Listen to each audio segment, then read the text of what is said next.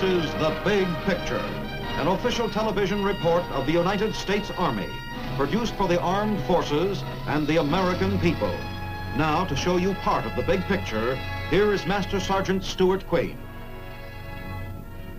Since the beginning of time, man has been devising weapons of destruction. Each new weapon appeared to be the end of the foot soldier. Yet the foot soldier, through the centuries, continued to be, as he is today, the backbone of every army.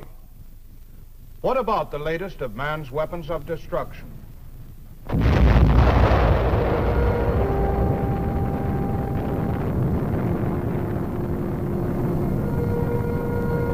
Will nuclear weapons finally put an end to the usefulness of the foot soldier? We believe the answer is no. Because with each new weapon, man has devised new defense against the weapon and has learned to fight and survive. Let us look at some of the weapons of the past that have challenged the fighting man. There was the slingshot, employed by David against Goliath, and used as a weapon in the armies of Alexander the Great, who also developed the forerunner of modern artillery, the catapult and the ballista, weapons of intense destruction in their time.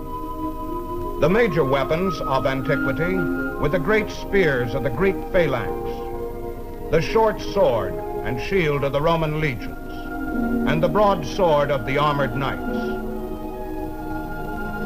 The adoption of the armor-piercing crossbow about 1100 AD was supposed to have made war so horrible that no man would dare to use it, and war would become obsolete. Shortly afterward, the longbow developed by the British could shoot 20 aimed shots every minute at ranges up to 200 yards. The invention of gunpowder ushered in a new era in destructive weapons, which were cast for centuries in a variety of forms and styles. By the 19th century, rapid-fire weapons such as the Gatling gun entered the battlefield. World War I saw the development of automatic small weapons like the machine gun, and the giant artillery piece, the tank, and the airplane. In World War II, these weapons became even more potent threats to the foot soldier.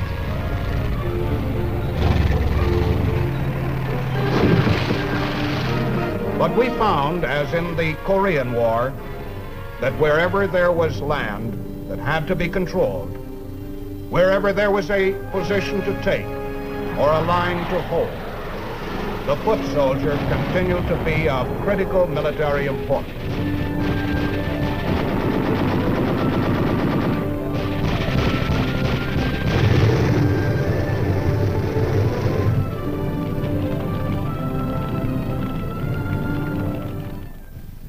The battleground of the future may well be a nuclear battleground, and the nuclear weapon is perhaps the greatest challenge to the foot soldier in military history. The United States Army believes it is a challenge that can be met, and that today's soldier has a chance of surviving this new weapon, just as the soldier of the past was able to survive the weapons of his day. Today on The Big Picture, we would like to show you a training film made by the Army to orient the soldier in methods for his individual protection against atomic attack. However, many of the methods employed are equally applicable to the citizens of our country in the event of an atomic attack. This is Hiroshima. We've learned a lot about the atomic bomb since this one was dropped. We don't have all the answers, but some lessons are very clear. The atomic weapon, though far more powerful than any killer previously devised, is not final and inescapable. Much can be done to minimize the effects. When the enemy uses this weapon, you who are the troops on the ground must be ready. You can and must continue to do your job.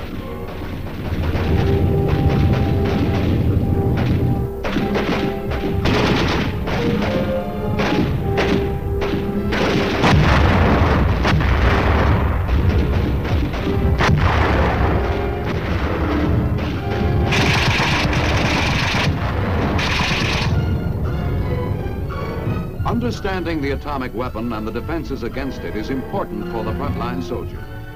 But it is just as important for Luke Smith, who is a crane operator here in this port area. Or for Bill Snowden, a parts clerk at this supply depot. In fact, rear area depots and communication centers may be more attractive targets for enemy atomic weapons than troops in forward areas.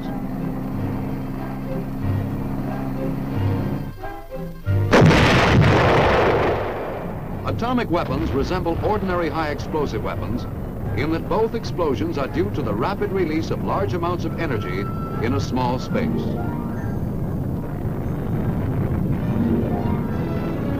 Weight for weight, the release of energy in the atomic weapon is far greater than that in the high explosive. But they are alike in releasing their greatest energy in the form of blast. Let's look inside this atomic explosion and see what is taking place. The greatest part of the energy, about 50%, is being released in the form of blast. The direct action of the blast, striking with tremendous force, is particularly effective against almost all types of buildings.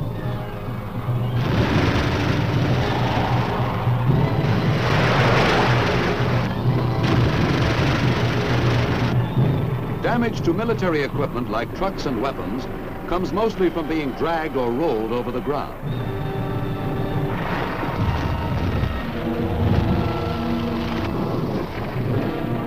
Armored vehicles, because of their greater weight, are more resistant to the shock waves. Human beings also are very resistant to direct effects of the blast. It takes a far greater shock to injure you than to knock down these buildings. Most casualties from the blast are caused by its indirect effects. Men get hurt by flying bricks, limbs of trees, rocks, or by buildings falling in on them.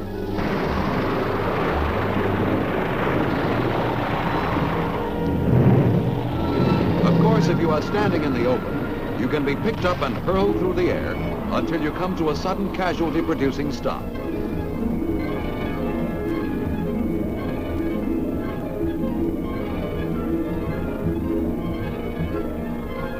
We said that about 50% of the energy is released as blast. At the same time, over 30% is being discharged as heat.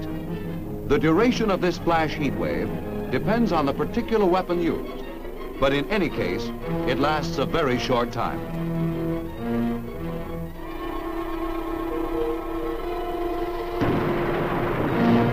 Traveling at the speed of light, it has line-of-sight characteristics. That is, if you are directly shielded from the rays, they cannot burn you. Anything that casts a shadow will offer some protection. Smoke and fog also cut down heat. Of course, if you are in the open, in clear weather, you may be a casualty from heat radiation. Flash burns are common after an atomic burst. But remember, the heat radiation from an atomic explosion is no different from any other heat. The burns are the same as any other burns. Simultaneously with the blast and heat, the explosion releases a small amount of its energy, only about 15%, as nuclear radiation. Except for the size of the explosion, this is the only difference between the atomic weapon and the ordinary high explosive.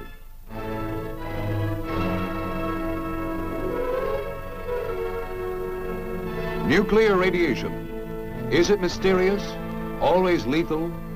One of those new products the scientists are turning out in the laboratories to menace our lives? Some people think so. But we're often in contact with it. In the X-ray, for example, the kind used under proper control in our physical examinations. You cannot stop radiation completely, but you can reduce its effect considerably by shielding. Any object between you and the blast provides some protection. The degree of protection depends on the density and thickness of the shield. For instance, lead, being quite dense, gives excellent protection against gamma rays. But we don't usually have lead around on the battlefield.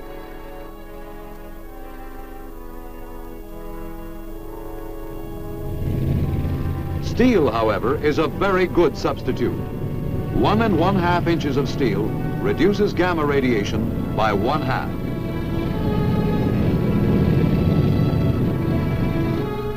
Concrete also provides a considerable amount of shielding. So do wood and earth. By adding to the thickness of each substance, we can further reduce the radiation.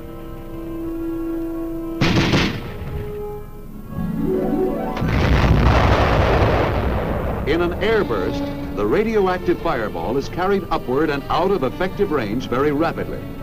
The result is that nuclear radiation coming directly from the explosion, that is, initial radiation, is dangerous only for seconds, or at the most, minutes. However, some airbursts may also produce a lingering radiation in a small area immediately beneath the explosion.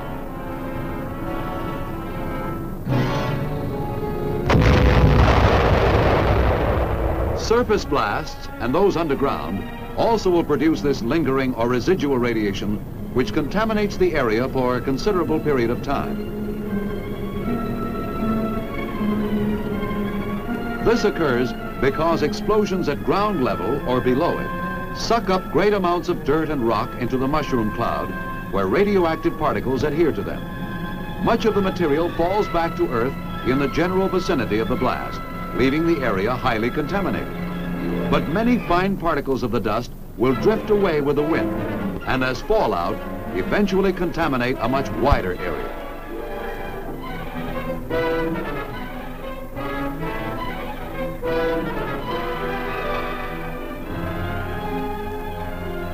This lingering radiation begins to decay as soon as it is formed, so that ultimately harm from it becomes negligible. The extent of your danger depends on the amount of radioactive substance which has fallen out in the area, how much time has elapsed since the explosion, and how long you remain in the area.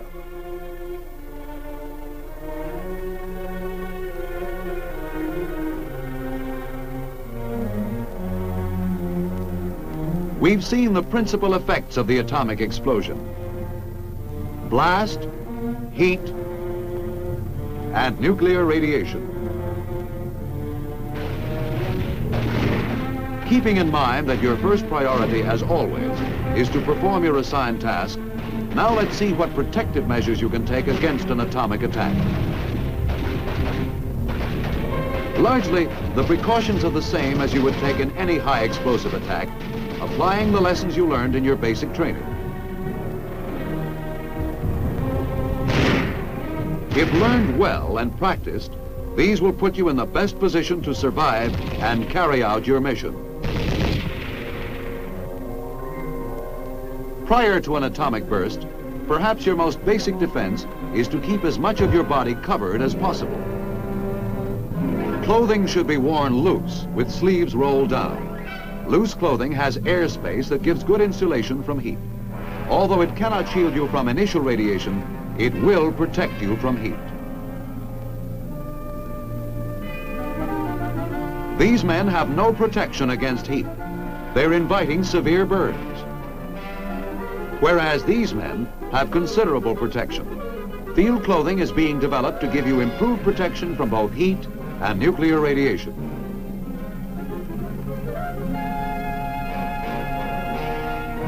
Protective salves are being developed to cover exposed skin. By all means, dig in. Whenever the situation will allow, dig yourself a foxhole, and as time permits, improve it. For best protection, cover it with good substantial timber and earth. Keep the silhouette low for camouflage purposes. You recall that earth provides good shielding from nuclear radiation. The thicker the earth shield, the better. For atomic defense, you need a deeper hole than usual.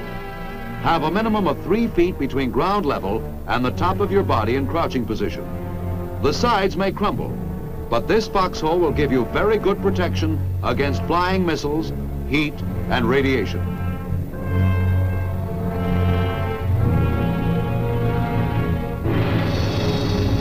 This applies even when fairly close to ground zero.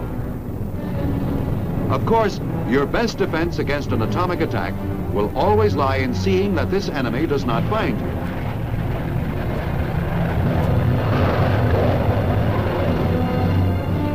Effective counterintelligence, including camouflage, is most important in denying the enemy target information about your area. One man's indiscretion, when captured, can give the enemy just the needed clue.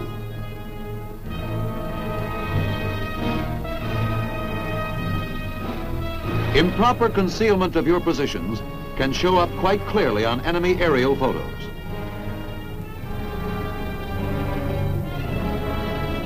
Poor light discipline at night. All these mistakes help the enemy complete his intelligence picture and locate you and your unit as lucrative targets. But almost as important as avoiding attack is to have forewarning when one is coming. How quickly we complete our intelligence picture of the enemy and what he is up to depends on you. Your proper handling of prisoners of war, your prompt reporting of all captured documents,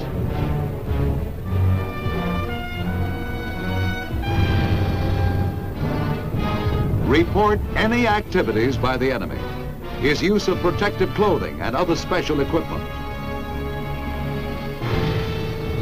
his voluntary withdrawal along any portion of the battle line. Such may indicate your own front as an atomic target.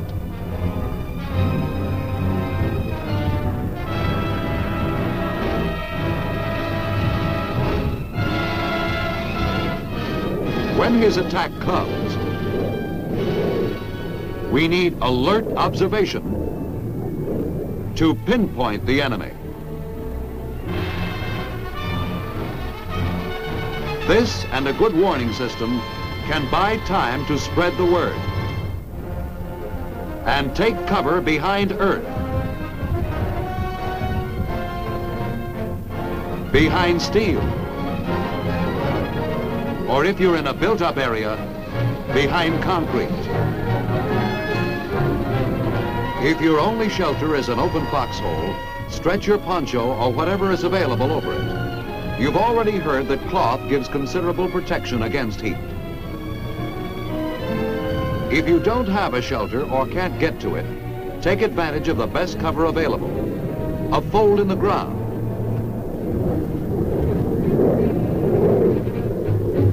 or a ditch.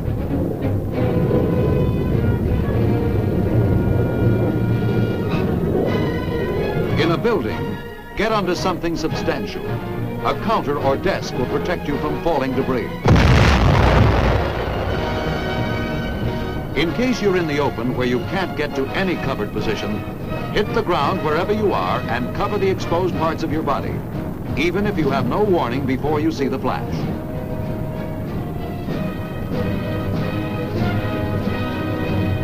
True, heat travels at the speed of light. Its effect is instantaneous.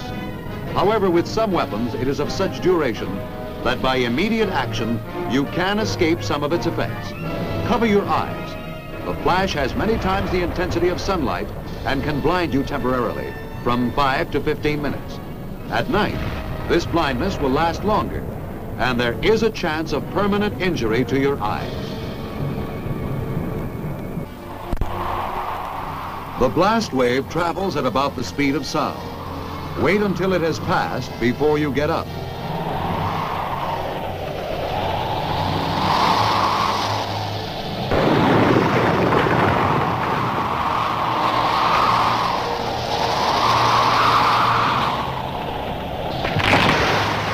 You'll have no difficulty determining when it has gone.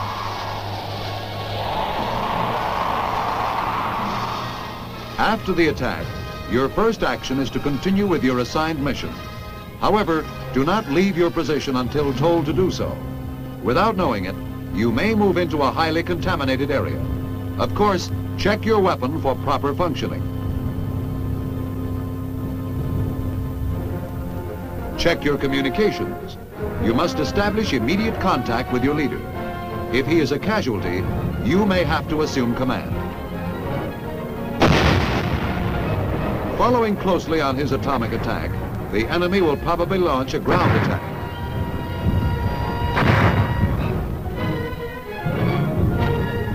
You must be ready for action to prevent being wiped out by rifle or bayonet.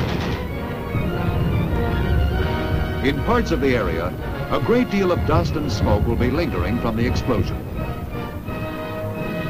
Where breathing is difficult, a handkerchief tied over your face will be helpful. Or a dust respirator. A protective mask might also be used. There may be numerous casualties from the atomic attack and not enough medical aid men to go around. Your standard first aid procedures promptly applied may save many lives.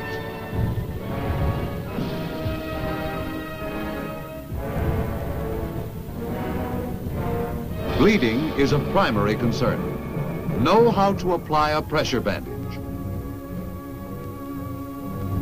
And you may have to apply it to yourself. Know how to apply a tourniquet.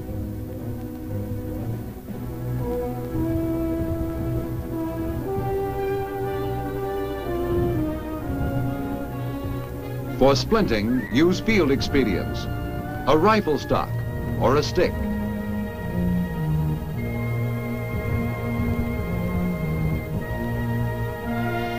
This man is suffering from burns. Give him salt tablets and plenty of water. Basic procedure for shock is to keep the man comfortable. Loosen his belt and shoelaces. If he's cold, cover him. You may also be designated to remove the wounded from the field. The one-man carry can be used effectively.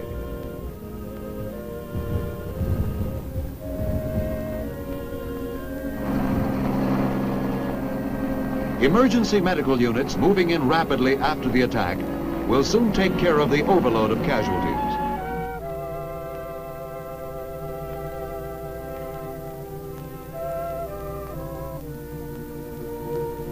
Following surface or underground bursts, the area will be contaminated for some time. Contamination may also occur in a small area immediately beneath an air burst. Unit monitors will locate the contaminated areas and mark them.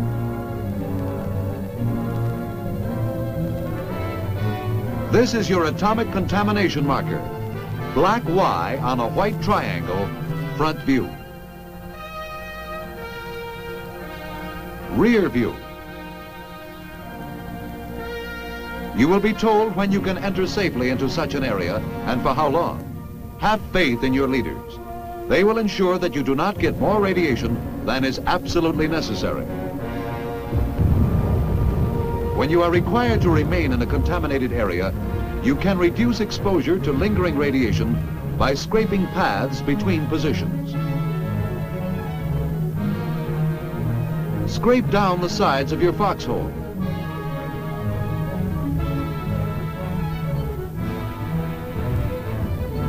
Shovel out the floor.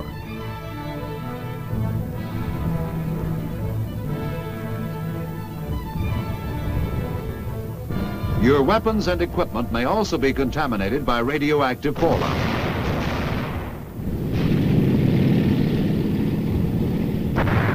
If your immediate assignment requires their use, go ahead and use them. The risk from not carrying out your job will be more critical than the amount of radiation you get. You can decontaminate your equipment in the field by sweeping or scraping it down.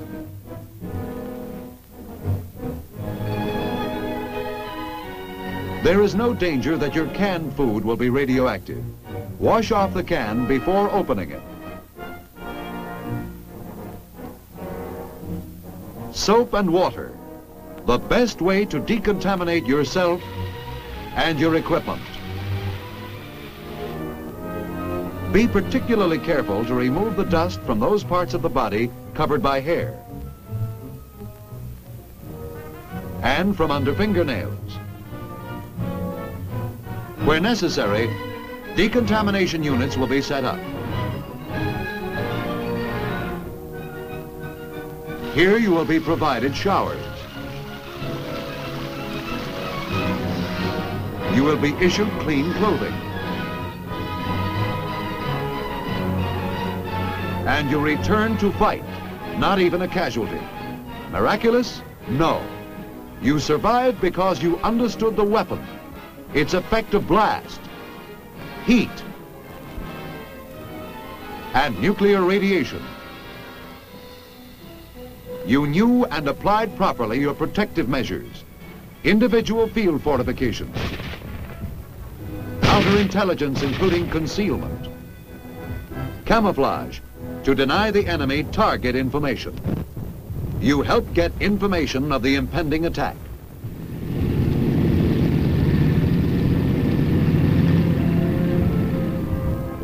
You had a good warning system. During the attack, you took cover, the best cover available.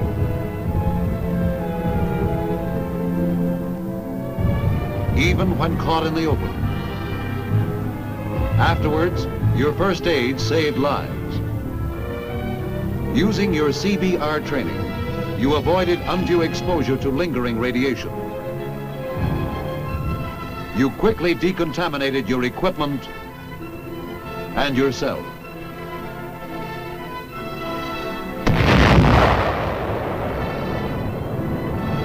Yes, the atomic weapon is spectacular. It is potent, but it is not final or inescapable. It is another form of attack. As long as wars must be fought, soldiers are going to keep on fighting and living. Living and fighting, just as they always have. And as always, the odds will favor the man who knows. Today, the Army is training its soldiers against possible nuclear warfare. As you have seen, part of this training is to familiarize as many soldiers as possible with actual atomic detonations, showing them the damage such weapons can inflict, and teaching them the most effective methods of defense against atomic attack. There is no minimizing the potency of the nuclear weapon, but today's soldier, well informed as to the nature of that weapon and well trained in test explosions over the last few years, has a better chance of survival on the atomic battlefield. Now this is Sergeant Stuart Queen, your host for The Big Picture. The Big Picture is an official television report for the armed forces and the American people. Produced by the Army Pictorial Center. Presented by the United States Army in cooperation with this station.